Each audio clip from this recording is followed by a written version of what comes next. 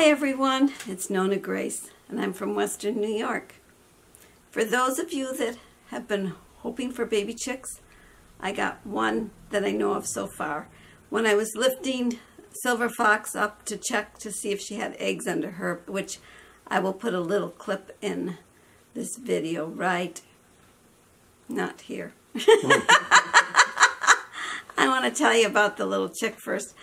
I was picking up her butt to gather the eggs that are laid in her nest, and I got 4 eggs. And when I did that, she has one little chick so far, and it's a little I think it's black with a little bit of white on it. I couldn't really tell because she's not very nice, and I didn't want to leave her up very long, and I wanted to make sure I put her down careful so that she didn't squish her little baby chick. That's fearful that she might, but the eggs were still there, so I think the baby chick will be okay.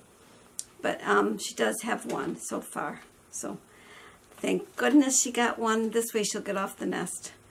And I will put that little clip in right here. What are you doing laying your egg in her nest? And what are you doing, waiting for your turn? Oh, pacing back and forth.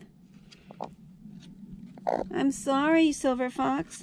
They just like your nest. I don't understand this.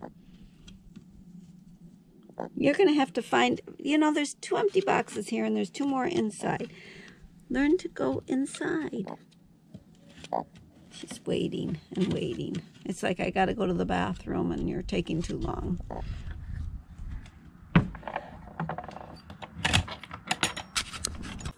Now you see why I have to lift Silver Fox's butt. It's crazy. One is sitting there and the other one's pacing, waiting for her turn. It is just, and it's like Grand Central Station there at that one nest, and they have 5 others that they could choose from, and they want that one. Today, because she had her baby chick in that one, I wish she would have had it in the little house part, because I could block the door off and then the chicks could get out of the nest and walk around, and the food and everything could be there real easy.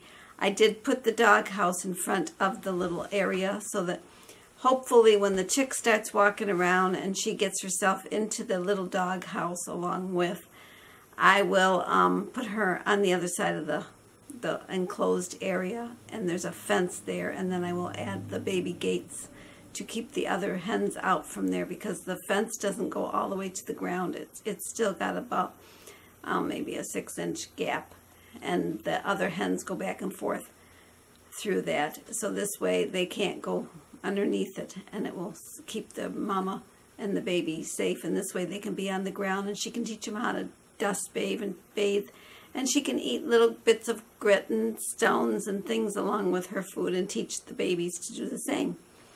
So that is, I guess that's everything for today. I have nothing else, just chicken talk. Oh, I did look at my mealworms. I will show you that, but not today again. I was watching them yesterday. Boy, I was reading in the paper that it's a fun project to have, but it's not very entertaining, which is true.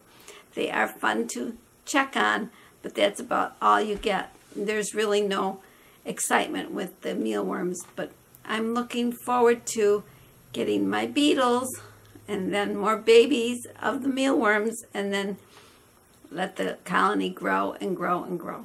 Well, that is it for tonight, and I will talk to you all again tomorrow. Bye.